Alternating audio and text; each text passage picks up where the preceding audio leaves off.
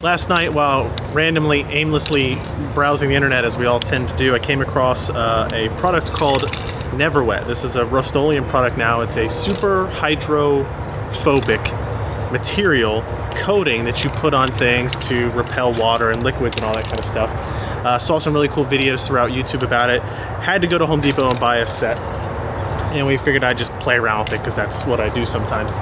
So I've already applied it. It's a two-step process. You apply a base coat, you have to wait a half an hour, and then you apply a top coat and you wait a half an hour. What I did with this piece of cardboard is half of it has it on there. I actually applied it on a little bit too heavy, and half of it does not. And if you've never seen what a super hydrophobic material does, this is just regular water. You can see I'll pour on the side where just regular cardboard versus what happens when I pour it on the super hydrophobic. It just kind of beads up immediately. You can see it does it on both sides, but then on the regular cardboard we can do some cool stuff like playing with water this way.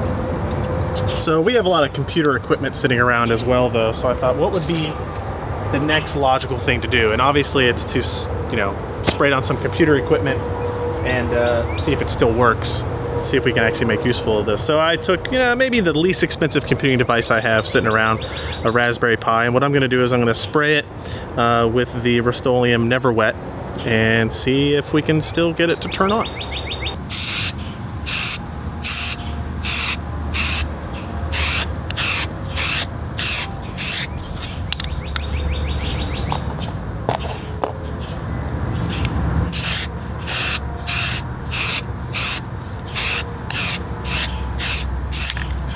30 minutes later, so we're going to go ahead and apply the second layer of the Never Wet.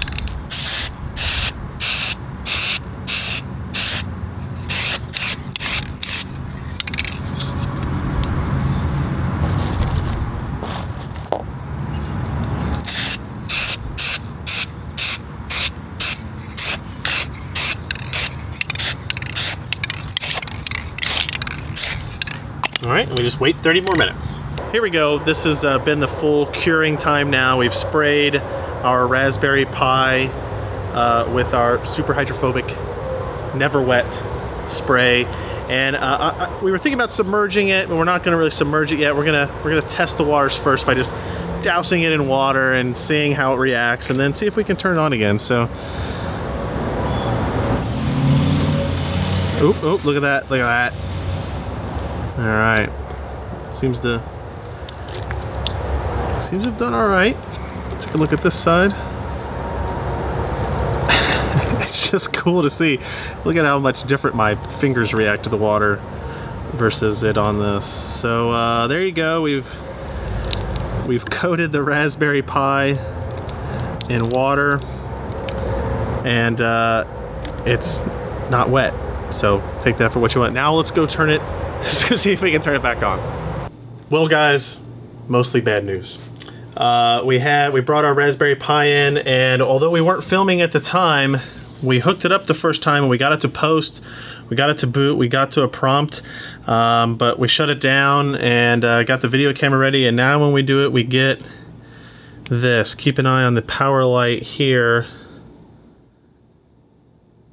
It will flicker and slowly fade off, and there's a noise coming from some of these components down here. So there appears to have developed a power delivery problem. So what do we learn from this?